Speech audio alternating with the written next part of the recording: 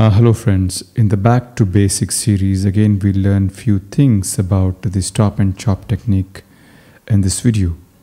This is an elderly patient with a dense hard nuclear cataract, and I'll be trying to demonstrate the stop and chop technique, which is basically a combination of both the sculpting and the chopping techniques. First we create a trench to divide the nucleus into two halves and then subsequently chop these two halves into multiple small fragments. Well, we can say that it's an intermediate technique to learn in between the four-quadrant technique and the direct chop technique, and mastering this technique will act like a stepping stone before we graduate to the direct chop technique. So the temporal incision is being created, and now I begin my rhexis. Again, we need to be aware that a larger rhexis is going to be helpful when we are dealing with such large bulky cataracts.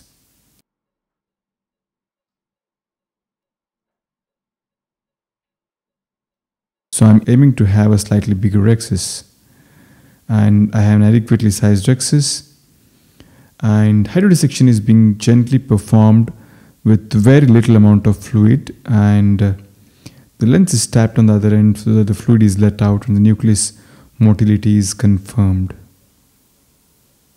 Before beginning to sculpt, I aspirate the overlying epinucleus to lay bare the underlying hard nucleus. Now I begin my trenching. The nucleus is stabilized by my chopper as I begin to sculpt. The foot pedal is pushed all the way down so that the tip slowly moves across the thickest part of the nucleus, and slowly the foot pedal will be eased off gently as the stroke is completed. The foot pedal will be only in the irrigation mode when the phaco tip comes back to start another stroke. It's important to realize that I am trying to widen the superficial part of the groove so that there is no obstruction for the free movement of the tip and sleeve as I go progressively deeper for sculpting. So this is an important tip to understand.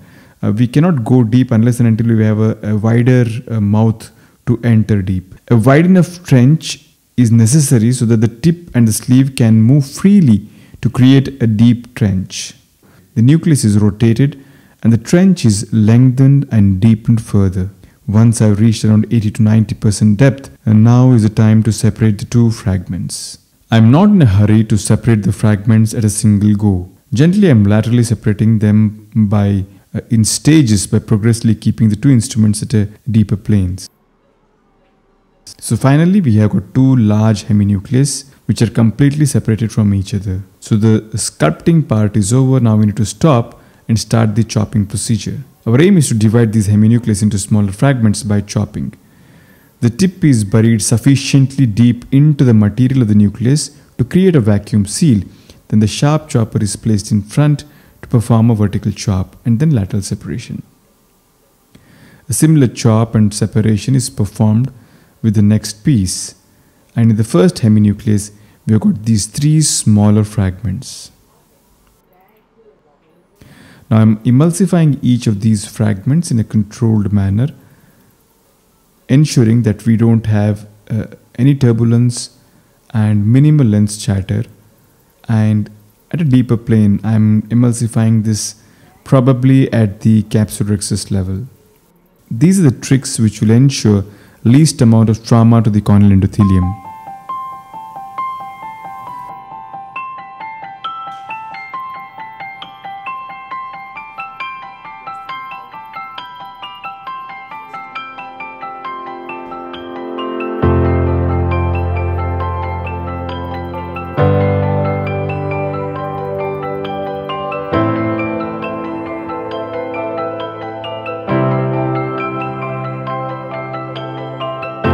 Now is the time to replenish some OVD. First is the dispersive OVD with chondroitin sulfate very much near the cornea, followed by HPMC below it into the bag.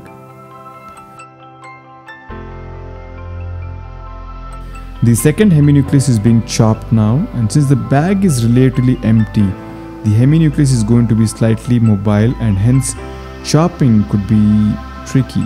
Well, the trick here is to again get a very good hold of the nucleus by burying the tip sufficiently deep into the substance of the nucleus before chopping.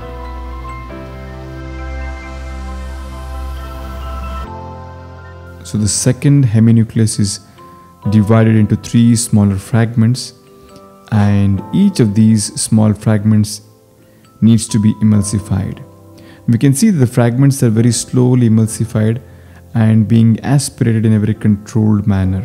As I always keep telling, that even with these hard cataracts we can get clear corneas on the first post-op day, as long as we can control the turbulence in the lens chatter during emulsification of these fragments. I think the mantra here is to go slow, and at every stage of surgery we should feel that we are in control of the situation. The fragment is seen dancing around the tip, sticking onto it until it gets progressively smaller in size before vanishing off completely. So if the fragments behave like this in a controlled manner, and if they don't go haywire flying around everywhere in the antechamber, the mechanical trauma to the endothelium is minimized significantly, and in spite of having used considerable amount of phaco energy, we still will have clearer corneas on the first post-op day. If you can see the fragments like this, which are always sticking onto the tip and dancing around it, it indicates that this combination of the energy, flow rate and the vacuum is perfect. Seeing these fragments behave in such a way is indeed a pretty sight. So finally the hard cataract is efficiently emulsified. The little bit of the cortex which is there is aspirated, and a multi-piece intraocular lens is being placed into the bag.